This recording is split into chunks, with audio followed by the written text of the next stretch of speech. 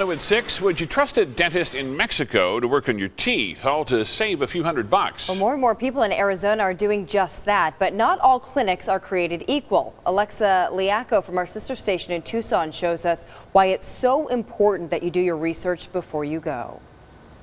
As soon as you cross the border into Mexico, you'll see dental clinic after dental clinic, many catering to American patients. 90% is from the United States. And most making promises of big savings on big procedures. Implant procedures, root canal, and prostheses.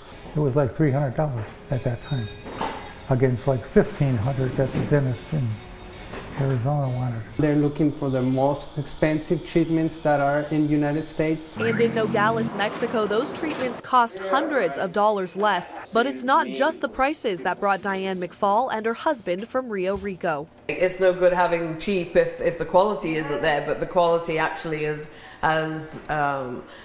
much better than what we found over there.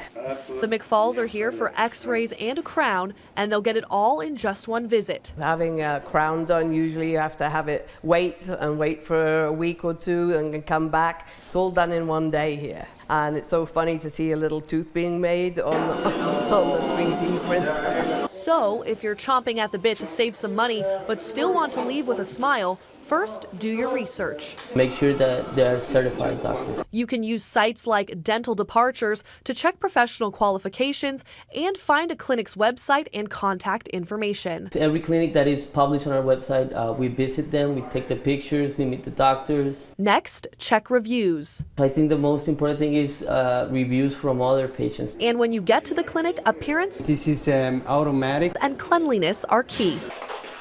Experts definitely recommend you ask about the technology that a clinic has. The clinic we're at today in Nogales has a 3D printer that can make you a new ceramic tooth in just about 30 minutes.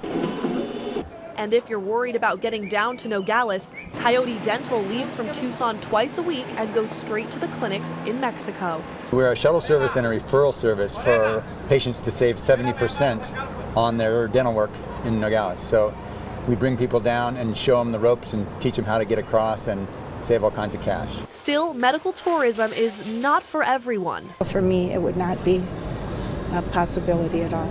I don't want low-bid health care ever, for anything. And local dentists here say there are always risks, but it's all about the research. The Arizona Dental Association says dental care is not regulated like it is in Arizona. It is an alternative, but maybe not the best alternative. But the dentists in Nogales like to let the patients have the last word on this alternative. Come down and enjoy Mexico. It is wonderful to come across the border. Quality of care is superb here. Alexa Liaco, KGUN 9 on your side.